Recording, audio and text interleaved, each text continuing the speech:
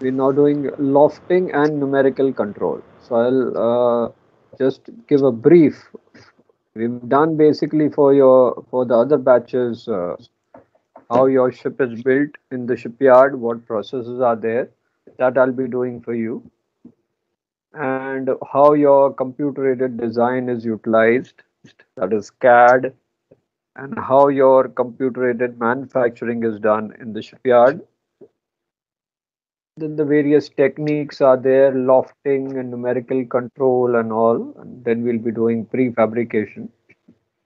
We have the other processes like nesting and all that I will be explaining to you later because I've already finished. Nesting is how to cut the steel plates without wasting that much. So the wastage is reduced by nesting. Lofting is basically a drafting technique where you are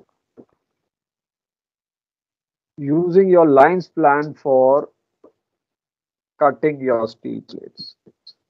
So basically, lofting is how you design, how you basically transfer your lines plan into the actual model like this. So with your lines plan, you're making a 3D design. So that is lofting. Earlier, lofting was done in the shipyard loft. So they had templates like these to cut the various board sections and then join them. But nowadays, your ships cannot be done like this, so they are done on computer now. After the advent of computers in 1980, this has been utilized. So lofting technique is transferring your lines plan to the actual shape given to the ship's hull. Now lines plan I'll be doing for you the new batch afterwards because I can't explain in two lines that what is lines plan. Take the whole class there. So that I'll explain to you later what is a lines plan. So let me continue with the lofting techniques.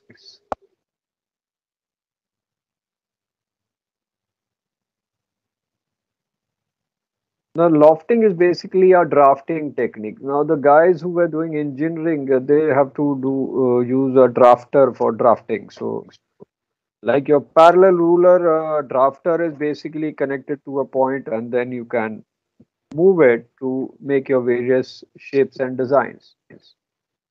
Now, we don't use parallel ruler there because that is going to shift. So, drafter is basically another thing that you connect to the board to make the shapes and this drafting technique is utilized in computers nowadays. So your drafting technique here is not straight line but curved lines, which are generated and which can be used to plan your streamline objects like your bodies of your aircraft or bodies of the ships or bodies of your car. Those all require design. So earlier the lines were made on wood and then the wood was cut for advanced woodworking and nowadays the lines are made on computers and then they are shifted to your CAD and CAM machines for cutting with numerical control. So that was a lofting technique used earlier and for small boards they still use this because they don't have a budget for using computers for making small boards. So lofting basic technique is still used for making small boards. Now, this is the lofting technique which is presently used for making ships. So, your lines plan, if you see, these are your orthogonal planes which are cutting your ship's hull, and you get a lines plan.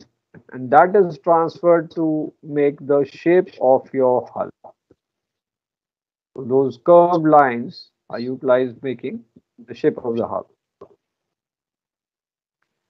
So, the technique can be simple as bending a flexible object like a long strip of thin wood or thin plastic, and it is passed over three non-linear points. Now, the thing is, these points are not linear because they are not in a straight line, they are in curved lines. So, this is non-linear points.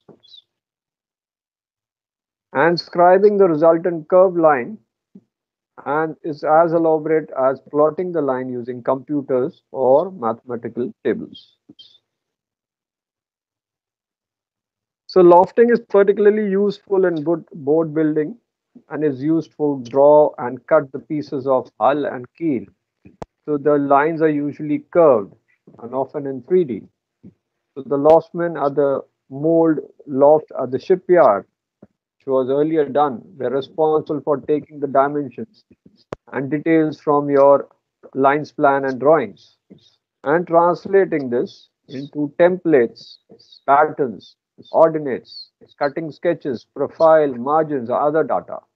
And from 1970 onwards, you had computer aided design, which is normal for shipbuilding design and lofting process. I'll be showing you a video on that so that you can understand it better. So lofting is transfer of lines plan to a full-sized plan of the ship. So it assures that your ship will be accurate in its layout and pleasing in appearance. So there are many methods to loft a set of plans. Plans which were earlier done were lofted on level wooden floor, marking heavy paper such as red rosin to full-size plan or directly on plywood sheets. And then you used to cut the sections for the board. So this was the process. If you know the caps they're wearing, that this was in 1930, 1940. These kind of caps, golf caps, were used. This is around that kind of photograph. Now, what is numerical control? So numerical control is basically using binary numbers 0 and 1 for cutting process.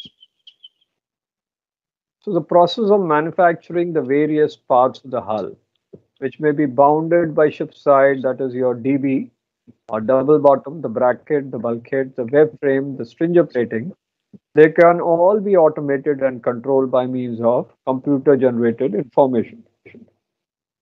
So numerical control machines in use, the shipbuilding include automatic drafting machines, several varieties of numerical control, flame cutting machines, and associated computer programs, and also an NC frame bending machine or numerical control frame bending machine. So the computer numerical control machining is a process used primarily for manufacture of machine parts, products, and items. Now these CNC machines are the latest machines because they utilize computer numerical control over machine tools like lathes, routers, grinders, or mills. And computer numerical control is different from typical PCs because the software here is used as a special one or customized for G code. So basically, the code here is G code, which is not in the normal computers. So the specific CNC machine language that allows precise control of features like speed, location, coordination, feed rate. So that this specialized software drives the computerized machinery, and this language G code enables the precise control of coordination, feed rate, location, and speed, amongst other factors. Now this is your CNC machine. So this is a lathe machine which is numerically controlled. So this is all computerized. You don't have to do manually. The cutting, the depth, everything will be controlled by these machines. So here you see not many people are involved here, only one person involved for operating it. So CNC machines can automate jobs that require several cuts. A router or spindle cutting the implement, which usually resembles a drill bit. So a true drill bit cuts only at the tip, while nearly all the router bit cuts the material. So the programming in CNC machines incorporates all the exacting high-speed movements needed to produce the object. And therefore, you can have the detailed customization of this process. Now, what are the advantages of this machining? In using CNC machines, you are having precision components. So you'll have a digital template, autonomous machining of CNC to eliminate any human error. So you'll not make an error using this machine. Second advantage is that these have reliable endurance.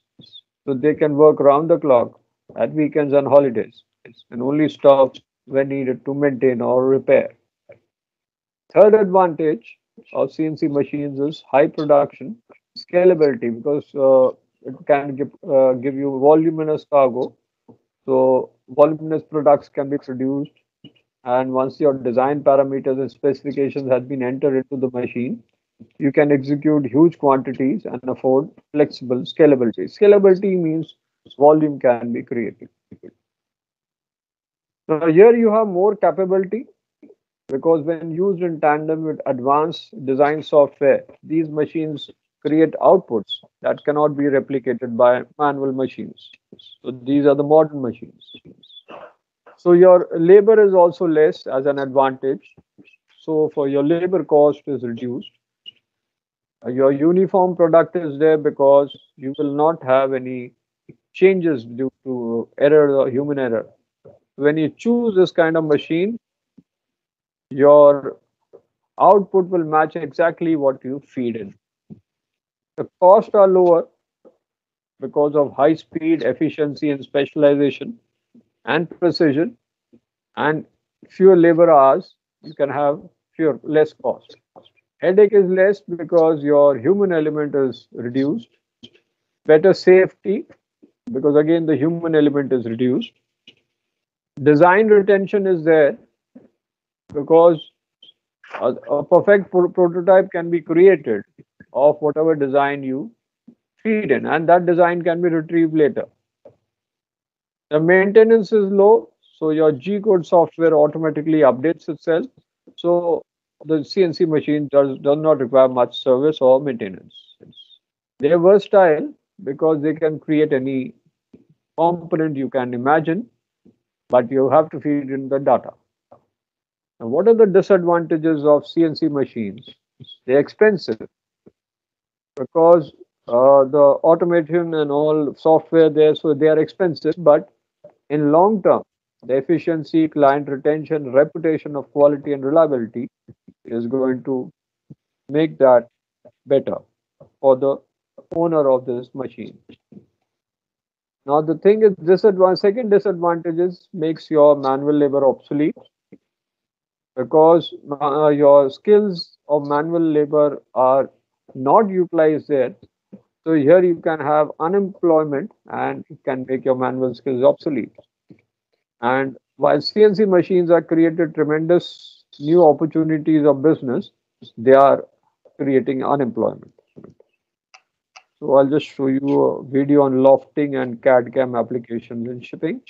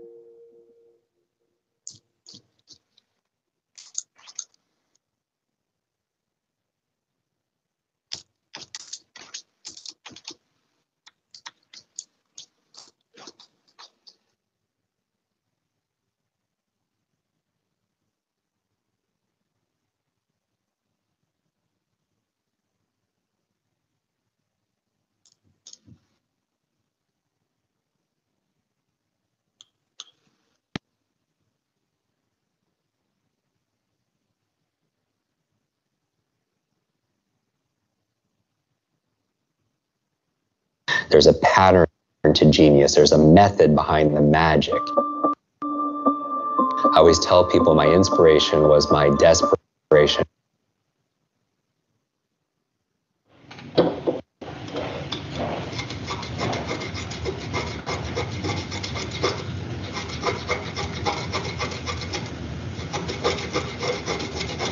Now I'm just sharpening up a pencil here because I'm just about to draw the Total Boat Sport Dory on a drawing board. But before I get involved with that, I'd kind of like to show you numbers of sets of plans that I've been looking at, and it's been helping me make some decisions about what I'd like to do with my dory. You know, there's nothing, wrong with these plans or anything, but everybody's an individual, and I'm going to do things the way I want to do them.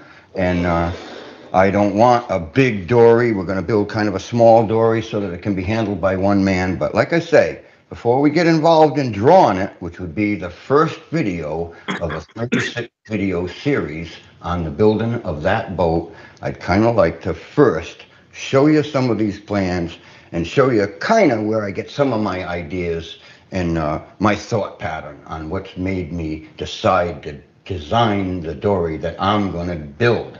Now, that dory's been designed already really in my head, so all I have to do is really put it on paper and then build it.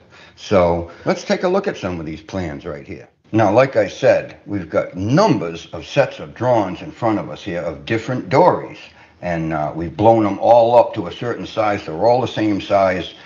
They fit the 1 inch to the foot scale right now. We had to do that really with a photo enlarger, but we've got it accomplished, and here they are. They're all on the same scale. And it's funny because when you look at lines drawings like this, you can tell that all these dories, even though they're all dories and all referred to really as Swampscott style dories, they're all different shapes.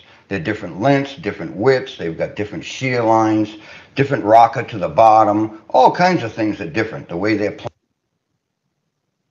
Let me just show you the other one. This is a Niant dory, which was the standard dory for the U.S. This point of the shear is either right at the middle, or like the first one, the lowest point in the shear is just about the angle of the dead rise, the first couple planks that are on the boat, and whether the dead rise lines up with some of the planks that are in radius at the top side. So you know the seats in it, so you can't get confused. You don't know what the bow or the stern is. Now what we have here is a little Swampscott dory tender. Planks are in a radius.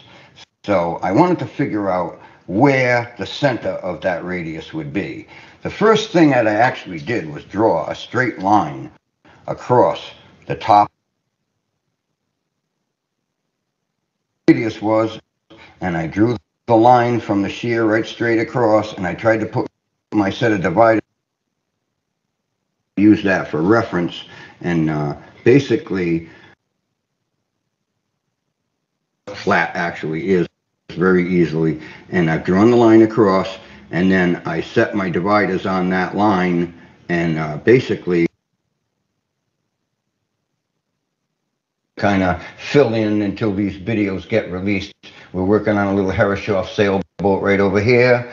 I've got a little V-bottom model right here in front of me of a V-bottom skiff that I designed that's become very interesting to a lot of people. I think I've got a couple of orders for these V-bottoms.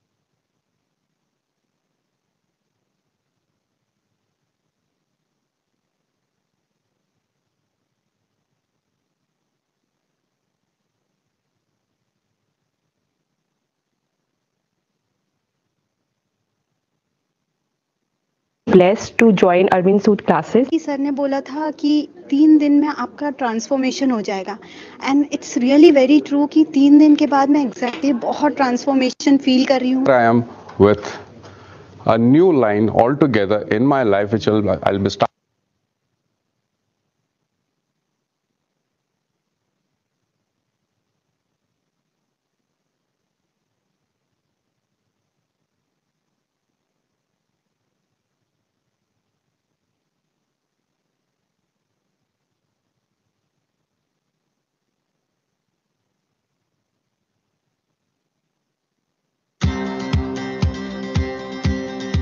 I'm here in the on-route assembly facility, standing on a 40-foot long by 10-foot wide CNC router. And before this thing ships, we wanted to give you guys the inside scoop as to what this machine was built for, as well as some of its key features. Let's go have a look. For starters, let's talk about this massive two-piece frame design weighing in at just around 26,000 pounds. Now, just like all on-route frames, this thing was designed, fabricated, machined, painted, and assembled right here in Onsrud HQ.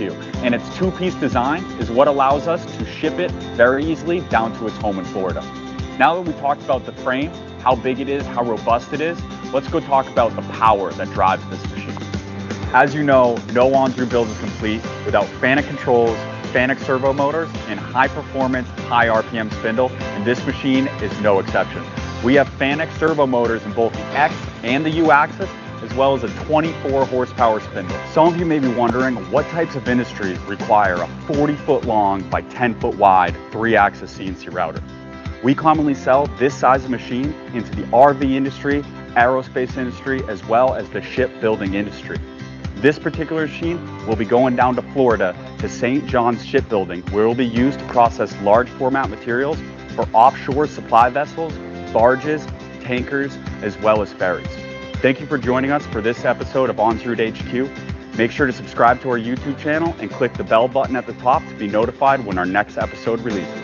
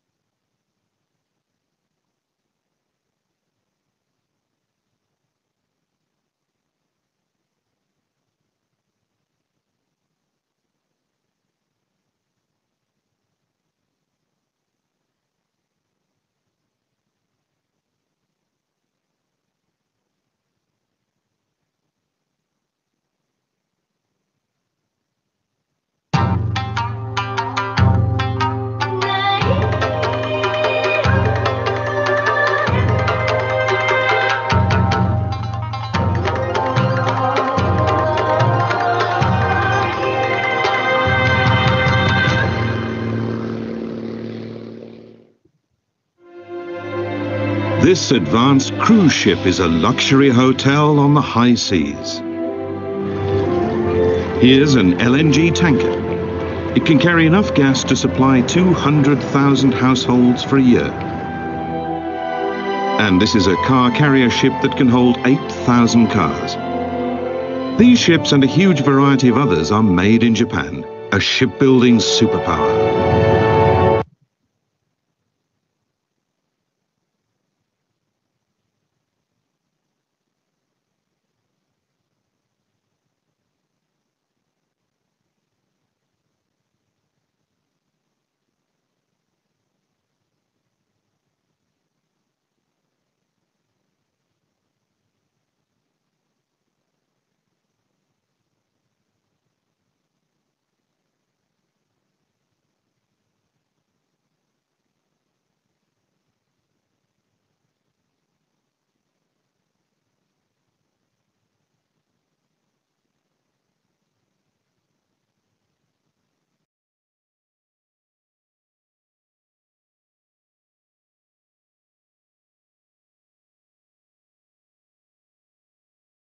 Welcome to begin Japanology. She's a hub of Japan's maritime trade, and first of all, let's take a look at the sort of ships that are built here. Japan is a shipbuilding superpower. In 1 year, it constructs ships totaling 20 million tons. About 1/5 of all the world's ships are made in Japan.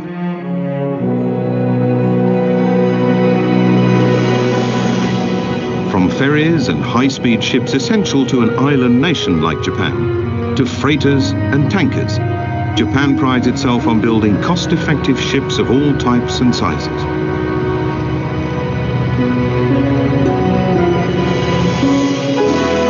Let's look at some leading examples. First, a car carrier, used to export motor vehicles.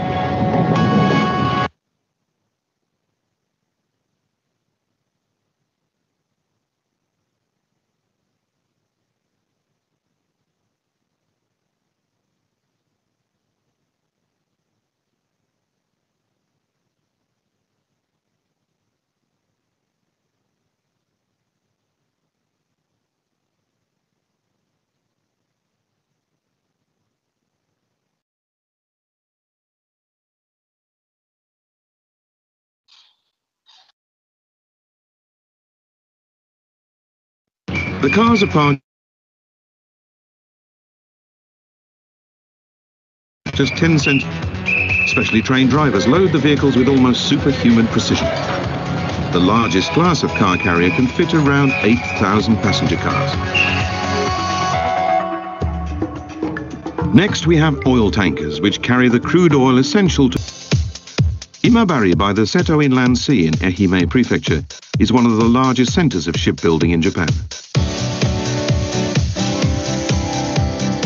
A giant ship like an oil tanker is assembled out of several blocks. Factories build each block, and then the blocks are assembled in a dock connected to the sea. This efficient method of shipbuilding, called block construction, was developed in Japan. This is the manufacturing line for steel plates that will become the ship's hull. Gas torches are cutting the plates in shape specified by the blueprints. A 300,000-ton tanker is built from around 100,000 steel parts, weighing in at 35,000 tons.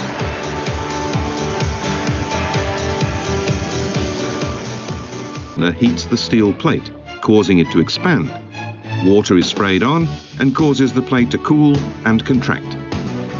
The welds on a single oil tanker measure about 950 kilometers. In welding too, Japanese craftsmen boast world-class skills.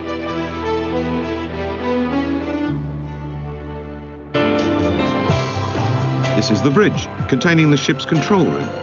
It's being outfitted with wiring and equipment. The completed bridge is lifted to the dock by a crane.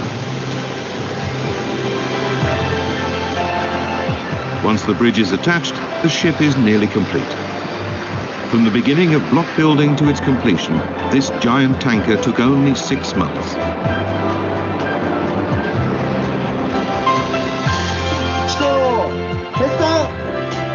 State-of-the-art technology and superb industrial craftsmanship power the success of Japanese shipbuilding. I'm in a shipyard now in Chiba Prefecture, and there's some big steel plates here which are being bent using the techniques that we've just seen in the video. I'm going to be talking to one of the men who works here, Mr. Takashi Hirao. He's going to hopefully clue me in on what's going on here. We're now making a 300,000-ton tanker. Wow, it's a big one. Can you explain what's going on? What are these big steel frames here on top of this plate? These are bending templates. The plates are bent according to the curvature of these templates. This one, for example, takes a worker about 12 hours to bend. You can see that this thing is curved in different degrees in different parts.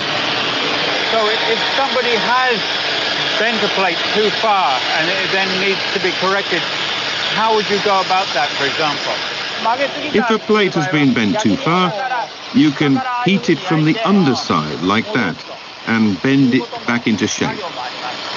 Roughly how long does it take for somebody to master these skills? Generally speaking, 10 to 15 years.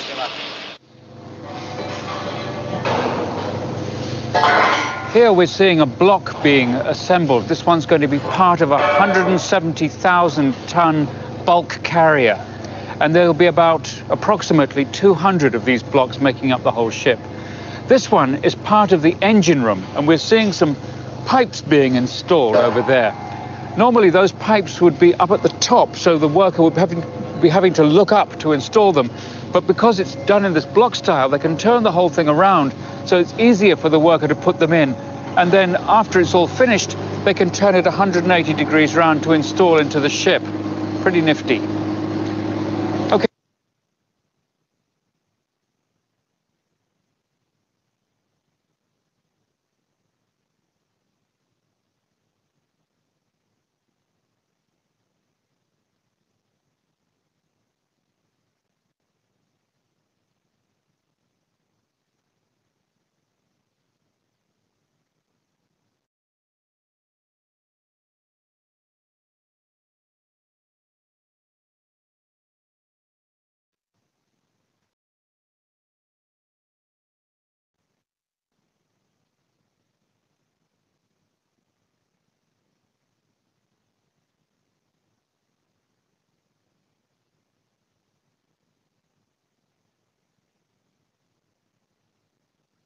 There was a worldwide revolution in shipbuilding, from wood to iron, and from sail to steam. A parade of new ships powered by paddle wheels and propellers took to the seas.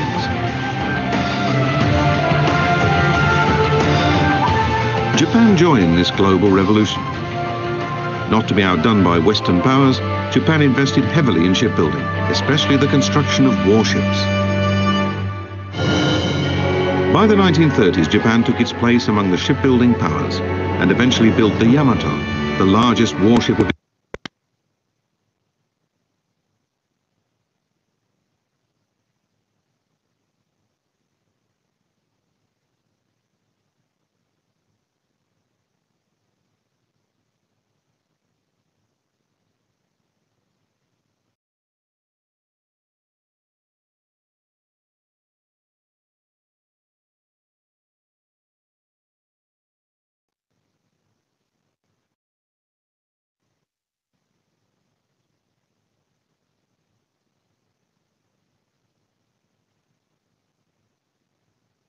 called the majors. Japan had no choice but to purchase from them at high prices.